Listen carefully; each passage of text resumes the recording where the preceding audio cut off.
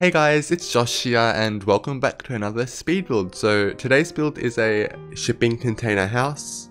I was actually going to try and build something in preparation for Realm of Magic, but I still haven't gone to that yet because I actually did try to build a simple house that would suit Glimmerbrook, or even a simple like magical oriented house which would have lots of clutter and stuff, but I just couldn't feel inspired to do that. Like I did try and I think I tried like 3 houses and they all just like flopped, so I just gave up in the end. I feel like once the pack comes out, I'll be able to use all the new objects and get super inspired to build a magical themed house, but until then, I just couldn't like get into like the zone while trying to build one. So here we are with a modern themed eco-friendly shipping container house, which honestly wouldn't do too bad in Glimmerbrook either, because Glimmerbrook from the screenshots looks to be very one with nature, and I feel like a simple ecologically friendly house like this may do fairly well, especially since it's made of recycled materials with the shipping containers, so it doesn't seem so crazy that maybe some person would have gotten 2 shipping containers delivered or something. I've got no clue. I do spend some time at the start just trying to find a nice orientation for the shipping containers, because I thought, hey, it's a little bit small, so maybe I should add in like a second row of them or a second column, and it just kind of made the house look a bit too big and a bit too strange as well, and I just couldn't find a really nice way to separate the shipping containers from the outside because they kind of just blend in together, especially with the walls. And I was going to try and like checkerboard the corrugated wall paneling, which didn't really look that great either, and I just went back to what we had originally, where there was just 2 stacked on top of each other. Maybe you can't really see it right now, but the second floor has a pretty large overlook to the first floor, which I think looks pretty cool, and upstairs is where the 1 bedroom goes and the bathroom, and then downstairs is just where the kitchen, living and dining area is, which is kind of all connected as one long room rather.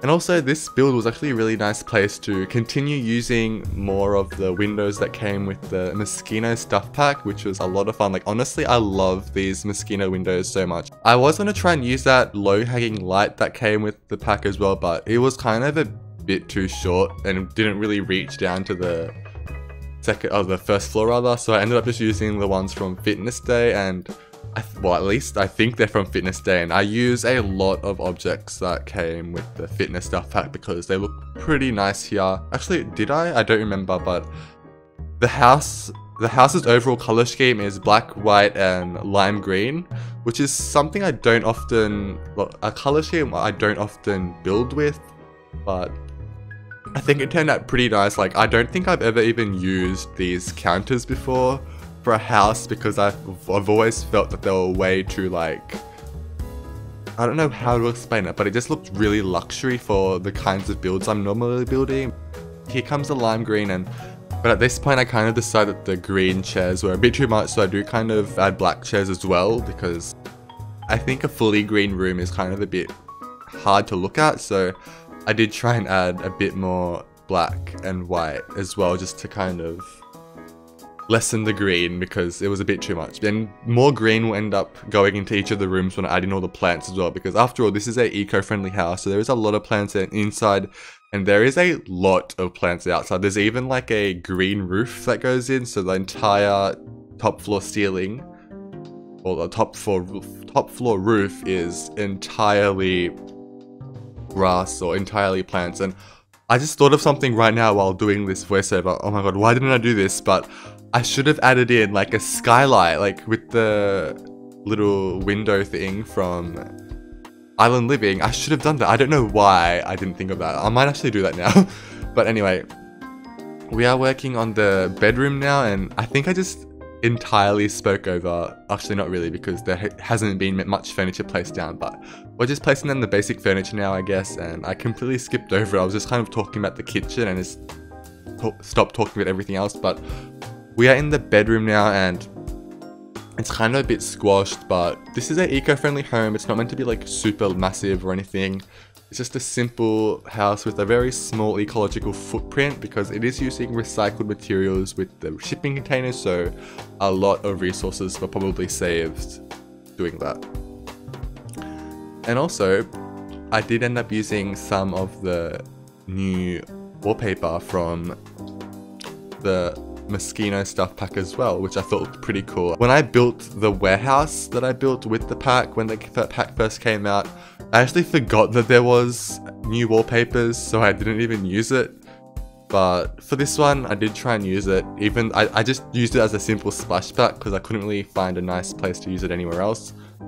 Anyway, we're doing a little bit of the outside stuff now, and one thing about this speed build is that I do the basic furnishing inside and then I go outside and pretty much finish off the exterior before going back inside to do the final like cluttering up of the house, because I just got so many ideas while building outside and I just kind of like forgot about the inside until I finished the outside. So I think we're actually going to be staying outside now for the time being, and I had so much fun with the exterior because as you can see I'm kind of going crazy with plants, and soon the entire top floor roof will be entirely plants as well. I was going to like use only the grass from Island Living, but it kind of looked a bit repetitive because it's just a tile repeated over and over again. So I decided to just use some of like the other shrubs and plants instead because it's a lot more easier to be dynamic with them. And as you can see, it's already looking a lot better than having just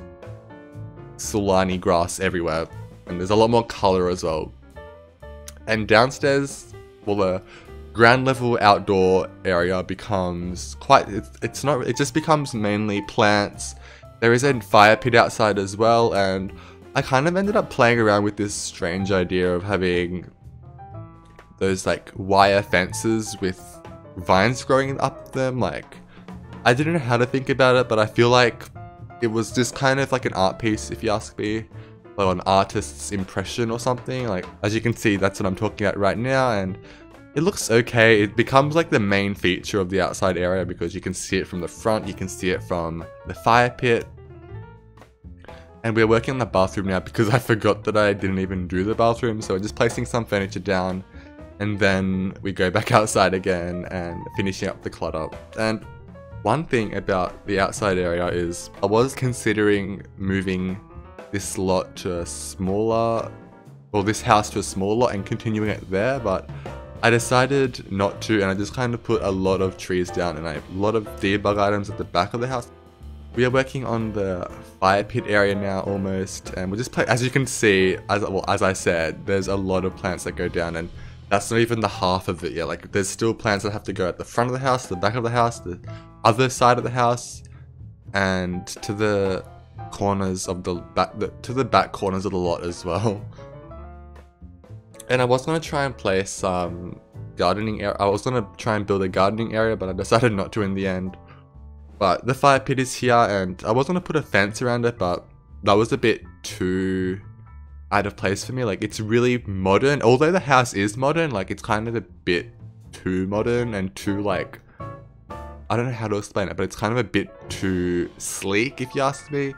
Because this is a eco-friendly home, and I'm going to assume that most things that were used to build this house were recycled materials, apart from like the most of the furniture. So it kind of looked really out of place to have this really flashy modern fence out of nowhere when everything else is like corrugated.